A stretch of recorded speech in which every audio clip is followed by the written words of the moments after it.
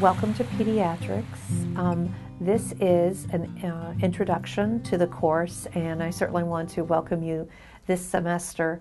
So this, the PowerPoint that I'm going over right now is our welcome PowerPoint. I talk about the very first concept would be the elements of caring, and I know that you all have chosen nursing because you have decided that you're caring individuals. So I always go over what are the elements of caring that you bring to this semester. So this is the listing of the elements of caring: knowing, alternating rhythms, patience, honesty, trust, humility, hope, and courage. So let's go through each one of those. And the first one is knowing. What is it that you have to know to come to pediatrics? What are the things that you have to know? Take a minute and just reflect. What do you have to know? Well, maybe growth and development, maybe the differences in being with kids versus adults, knowing some of the diseases. Those would be some of the things that would make you a more caring individual. The second element of caring is alternating rhythms. And when I bet some of you guys are musicians, and when I think of alternating rhythms, I think of either how sometimes a drum will beat faster or slower, but my favorite place to be is at the beach. So when the waves come in and then they go out, then they come in a little bit shorter or a little bit longer, and then they go out again. So basically when I'm thinking of alternating rhythms, when it has to do with kids and their families, is when do you know as a nurse when to go to a family or a child and intervene, or do you need to let them have some time and some space to figure some things out on their own? So alternating rhythms. Patience. Now, who do we have to be patient with? Well, certainly the child, because children take and require patience. And who else do we have to be patient with? The families, exactly. So we're going to be patient with the child and patient with the families. And think about, if you can, empathize with these families and think, what would it be like to have a child in the hospital? You know, as a parent, you're going to feel helpless and like you're not protecting your child, and so you might snap. And if you're angry and frustrated about your child being ill, you may take out your anger and frustration out on the nurses. So patience is really required as an element of caring. Another element of caring, and by the way, this was by a theorist named Merriman, is the element of honesty. Now, kids know, generally speaking, when parents or adults are not honest to them. So as a nurse, if you go in and tell a child, this is not going to hurt you at all, and then you hurt the child, what have you lost? You've lost the next element of caring, and that is the child's trust. So be honest, and honesty is a very important element of caring. The other element we talked about is trust, though. Kids will trust you if you have time to establish and develop that trust. Same thing with parents. So are you a trustworthy person? Do you do what you say when you say you're going to do it? The other element of caring that is required in pediatrics is humility. And I've been a nurse over 20 years, actually 30 years almost. I'm a nurse practitioner, but I learn something every semester from you and from the children that I encounter or from the parents. So having the humility to know that you're lifelong learners and that there are things that you can learn will keep you humble and learn from the parents. If you have a child with a chronic illness, maybe they have a gastric tube, and you want to learn about that tube, then ask the parent to help you and show you how that they've taken care of it. Another element of caring is hope. So what is the hope that you bring to your practice? Kids are going to have diagnosis of cancer and cystic fibrosis and things that can actually kill them and shorten their lives. But are you going to be a person of hope and allow the parents to be people of hope? What hope do you bring to pediatrics? And then the last element of caring is courage. And it certainly takes a lot of courage for you all to choose nursing, because it's a beautiful and challenging profession. But boy, it does take a lot of courage. And it takes a lot of courage to enter into the world of children, especially if you're not a kid person. So you might be challenged this summer or this fall about, or this spring about, entering into the world of children. But it does take courage, and it takes courage also to be a child and to be a parent facing the unknown and facing their fears. So these are the elements of caring. There are some other basic concepts that we can talk about as far as introductory concepts to pediatrics. But I would like you all to have an opportunity to journal about the caring that you're going to bring to pediatrics for this course time. And so that's what the question on the slide says. It says, which attribute of caring do you bring to pediatrics, the children and their families this semester? So I want you to reflect on what we just talked about, and I want you to journal. It just can be a paragraph. You can choose one or you can choose two of those elements of caring. And I want you to journal and bring that journal to class when we meet. And if you're in the summer class, you're going to meet this coming Monday on June 3rd. So bring that journaling with you on what elements of caring that you bring. Just one paragraph. So some other concepts that we're going to talk about with peds would be holistic. Now, what does that mean to be holistic? Well, that means that you're looking at the physical, the spiritual, the psychological, the economic, all the things that are required when children are in your care and families are in your care. That is called holistic approach.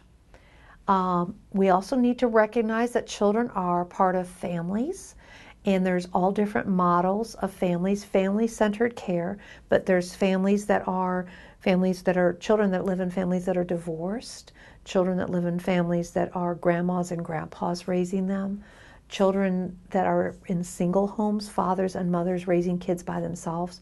There's a family, I always ask the question of my children when I'm at my clinic in Jonesboro is, who do you live with? And sometimes a little girl will say, I live with daddy, mommy's in jail. There are also cultural families where the extended family lives in the home. So what are the family types that our children are living in? And how do their communities support them? And what is their culture? We have children that are Hispanic, or children that are Asian, or children that have cultural things that are meaningful to their family life. So remember, family-centered care is a basic principle of pediatrics. Another basic principle is health promotion and teaching. The term that we use is called anticipatory guidance. So what does that mean? It means that whenever you have an opportunity, whenever you go into a patient's room or have a child come into your clinic, what can I teach this child or family to make a difference in their life? And certainly with health promotion and teaching, it could be about their growth. It could be about immunizations. It could be about safety issues. It could be about how to make the child's cognitive world better through play or toys. So health promotion or teaching, the term we use in peds is anticipatory guidance. So for every age group, think about, what can I teach? So if I have a 4-month-old in my clinic, I'm going to teach that parent about the immunizations the child needs, the fact that the child should have good head control, that they may be rolling over soon so they could fall off of a bed, and so they need to protect them for safety. Every age group, you could talk about anticipatory guidance. We also have a concept of just treating illnesses. So health promotion's big in kids because kids are out of the hospital more than they're in. But we do have specific illnesses that we treat for children. And the concept we use is called atraumatic care. Atraumatic, the prefix A means without, and then so we go without trauma. So without trauma, atraumatic care means that we're trying to minimize the physical and psychological trauma that children go through when they're sick or when they're in the hospital. So psychological means understanding where this child's growth and development is and then trying to meet their needs according to their growth and development. What about atraumatic care physically? How can we control a child's pain? How can we prepare them for painful procedures?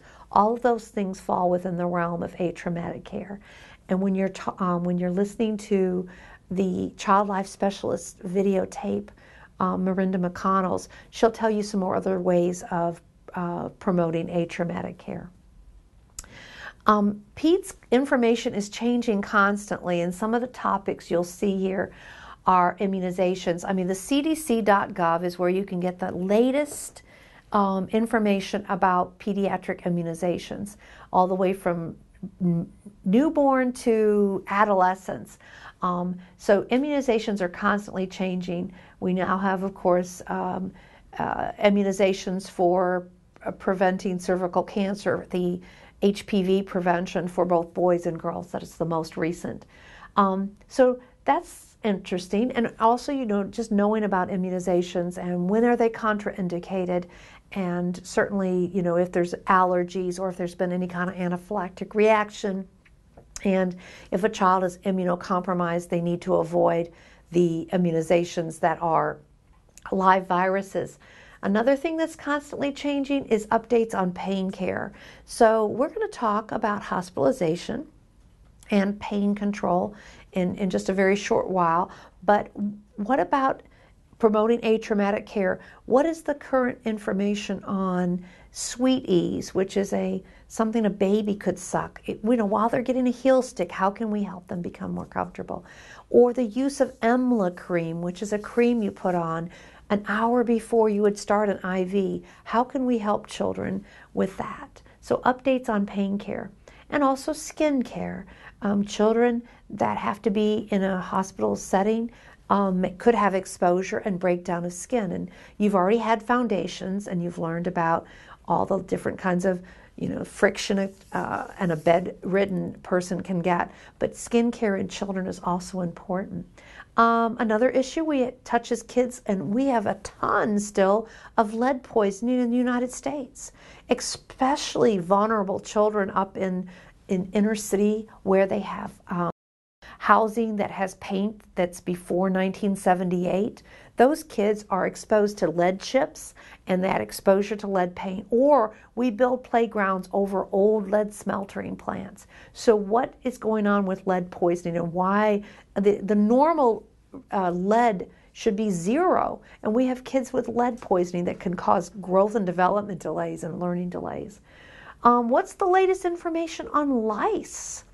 Pediculosis capitis. Lice is, the treatment of lice is actually, there's been a new regulation that just has changed in the state of Tennessee just this past month, and whether or not we send kids home. And it turns out we don't. If kids have lice now, we don't have to send them home. But what is the newest care for treatment of head lice that's not going to cause neurological poisoning with some of the chemicals?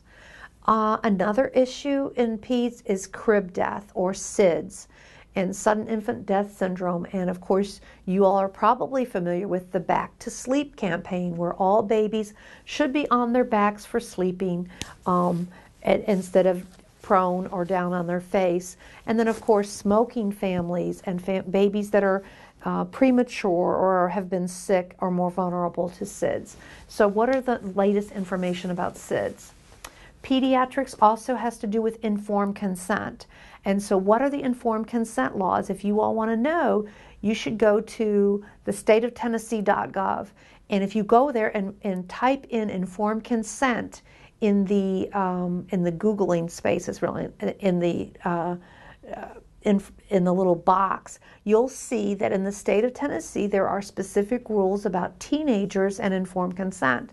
But we do have something called the emancipated minor, and that is a teenager that can make decisions for themselves. If a child that's a teenager is pregnant or married or has a child, they are emancipated, and so they can make decisions for themselves.